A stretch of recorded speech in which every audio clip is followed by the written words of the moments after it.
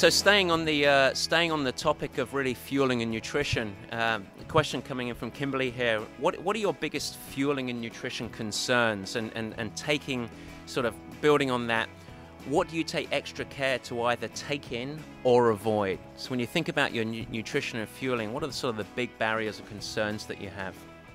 I think the biggest barriers for race nutrition are making sure you don't take in too much or too little. So I found with me personally, I know when 200 calories per hour in a race is too little and 300 is too much. So I stick right in the belly of 250, and that seems to work for my body type and how I work as an athlete. Everyone's so individualized. So my biggest advice for that is to practice what you do in races in your training. And I know out here at camp, I've been trying to practice new things with all the training we're doing here. And that's really helped me to think, wow, okay, this might settle in a race.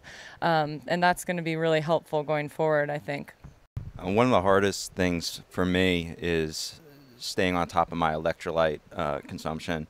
And I've found it kind of easy to figure out the calories I need, the fluids I need to take in, but depending on the conditions, I feel like electrolytes could be anywhere.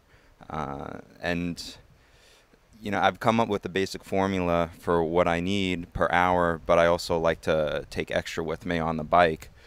So if it is a day that's hotter, more humid, I'm prepared when I get on my bike, and I have it all with me. So I don't have to worry about trying to find it someplace out on the race course. You know, basically when I'm out on the course, I'm already prepared. I have everything I need if the situation comes up. You know, for me, one of the things I really focus on is trying to eat right after a workout, and particularly after a big session, trying to, you know, get some carbohydrates and protein in me, because it makes a huge difference in terms of how you recover.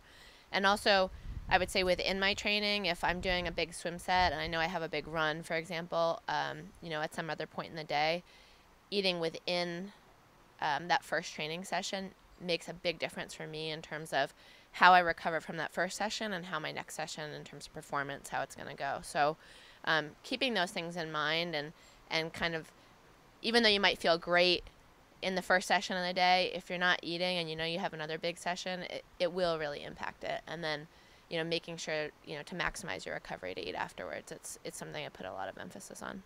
I think as a washed-up old pro, that but maybe a little bit of a guide, I think that a critical component that I like to drive home is by creating a proper protocol around your workouts and fueling properly during and immediately following workouts. It frees athletes up, these guys up in the evening to have a highly nutritious and sort of what I call a building block dinner.